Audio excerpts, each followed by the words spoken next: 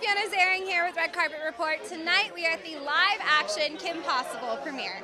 So, are you a Kim Possible fan, or are you new to the world?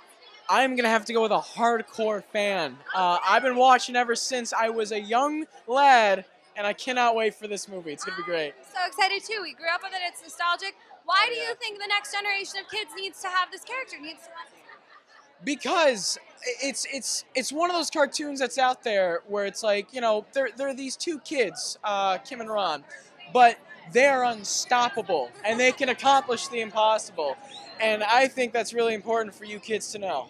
Okay, can you tell me a little bit about your show, what you're up to? Yeah, so I'm the voice of Gumball Watterson on The Amazing World of Gumball for seasons 3 through 5, and I'm really excited to tell you guys that. Also, I am Chad Crump on The Goldbergs, who plays the best friend of Sean Giambrone, who is Ron here today. So I'm really excited to see him in the film. You can check out more episodes being released in the future. We just had a couple new ones released a couple weeks ago, including Major Leagues, where we play baseball and we utterly suck. It's funny.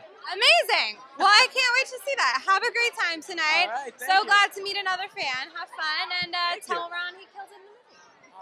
Thanks for watching. Be sure to like this video, subscribe for more interviews, and in the comments below, tell us who your favorite Kim Possible character was from the animated series.